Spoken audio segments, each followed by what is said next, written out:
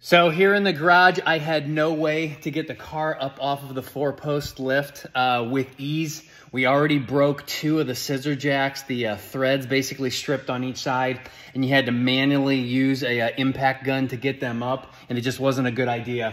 We've got a 3,500 pound capacity jack tray here, but we ended up buying one of these little tiny jacks, these airbag jacks. And once you're hooked up to an air compressor, it is so easy to lift the car up. Just simply rotate a valve.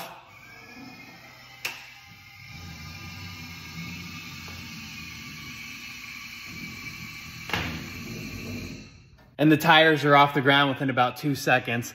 And I can even purchase a second airbag for this side. It should fit in the jack tray. And for only $200 instead of spending $1,400 on one that actually fits in here or rides along the rails, this should be so much easier to use.